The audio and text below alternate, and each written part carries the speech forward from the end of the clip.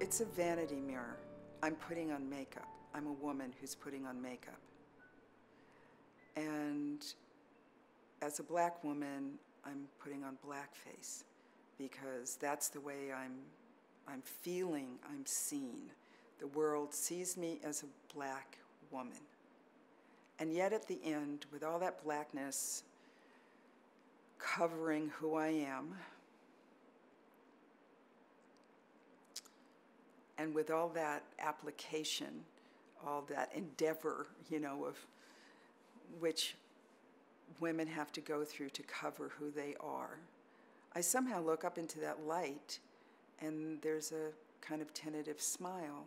And the light, in some ways, indicates the possibility of something that isn't bad. It is light, as a matter of fact. And it's possible that this could be interpreted as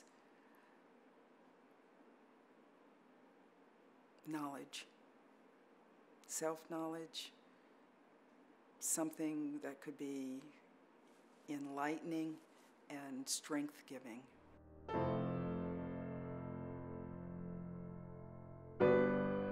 Thinking is almost like a flash. Ah, that makes the point. And then you kind of flesh it out. And that's how this happened. I was trying to make the point. I didn't really think about being ostracized or appreciated. I was just making a point. And because of the position I was in at that point in my life, I really didn't have a studio. So that was my art. And it was easier to do video and performance and possibly even photography than it was to make big sculptures.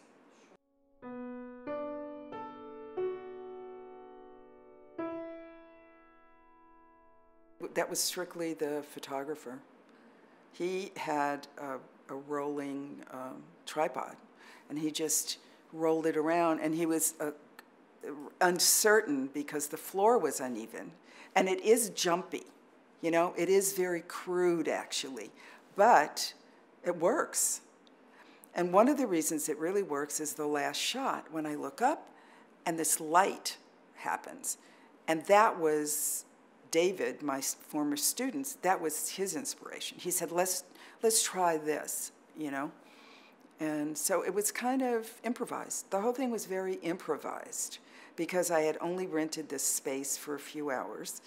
And actually, at one point, somebody came in and said, "What are you doing in here? What are you doing?" Because, you know, for somebody to look at it, there I was in blackface, and, you know, it could have been like a very negative thing, which I think he thought it was. You know, like, why are you, what? You know, like being a minstrel, which is actually what I was trying to reference, but for a good reason, or, yeah, for a reason for you to think about it.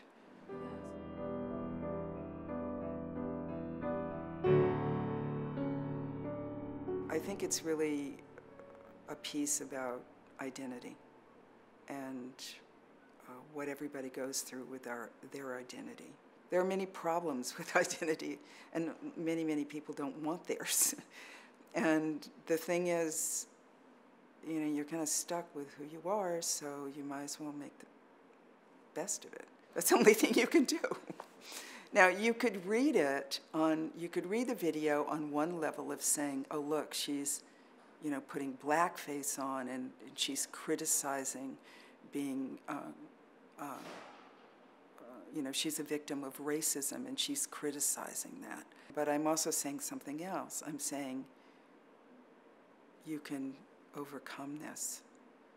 Whatever you are, whoever you are, whatever you suffer, it's possible.